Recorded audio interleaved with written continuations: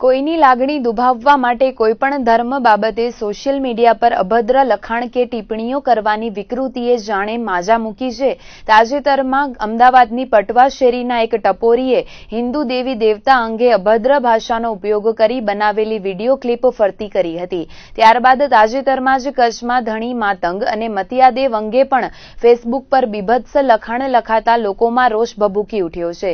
આ અભદ્ર ટિપ્પણી કરનારા આરોપીને પકડી પાડવાની જવાબદારી પોલીસ વડા શિવાનંદ ઝાએ અમદાવાદ ક્રાઇમ બ્રાન્ચને સોંપ્યા પછી ગત મોડી સાંજે આ કેસની તપાસ માટે cyber crime detection team Kutch પહોંચી હતી। અમદાવાદ ક્રાઇમ બ્રાન્ચના એડિશનલ ડીસીપી ડોક્ટર રાજદીપસિંહ ઝાલાના જણાવ્યા અનુસાર ઘટના ગત 1 તારીખે સામે આવી હતી, જેમાં આઈપી લોગના આધારે આરોપીની શોધખોળ શરૂ કરવામાં આવી છે। ઉલ્લેખનીય છે કે કચ્છમાં ધણી માતંગ અને મતિયાદેવમાં શ્રદ્ધા રાખનારો મોટો વર્ગ છે।